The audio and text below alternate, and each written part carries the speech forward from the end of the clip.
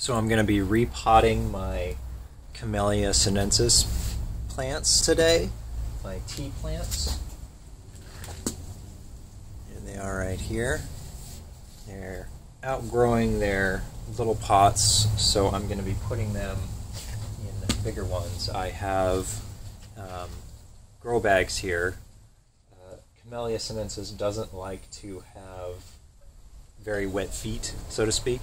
So this is going to be a really good option for a pot because it will prevent them from staying too wet. And I'm going to be potting them with a Coco Perlite mix here. That's going to pair really well with the grow bag and allow it to dry out. And then I'm going to be fertilizing it with the Acid Lovers mix from Dr. Earth that is also good for camellias. The fertilizer, you just want to make sure you're using the appropriate amount. Follow the directions that are recommended on the bag. Don't overdo it and harm your plants.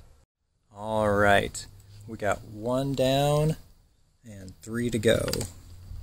Alright, and the repotting is complete. And since this is coconut coir, I'm just gonna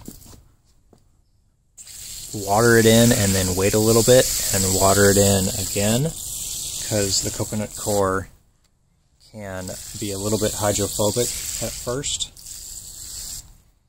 So yeah, Camellia Sinensis is repotted.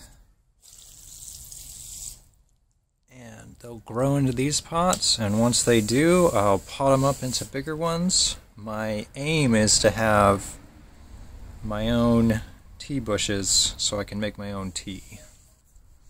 And I'll make more updates as these progress.